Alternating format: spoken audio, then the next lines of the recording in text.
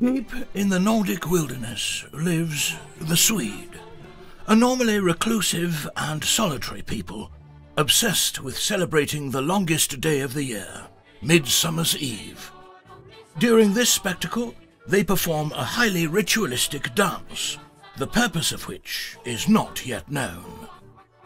At the centre of the festivities lies something that is known around the globe, the smorgasbord, an exhibition of Nordic's culinary specialities.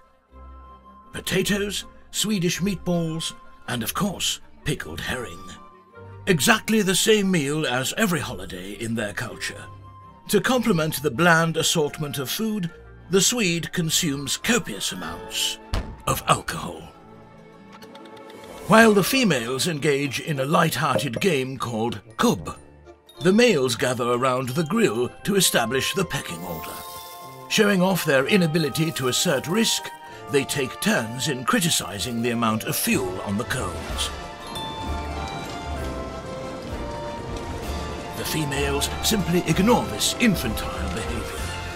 As is tradition, the rain always arrives on cue with the barbecue.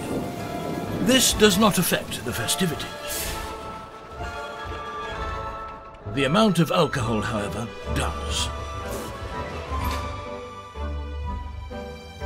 The party ends when the last person collapses from alcohol poisoning.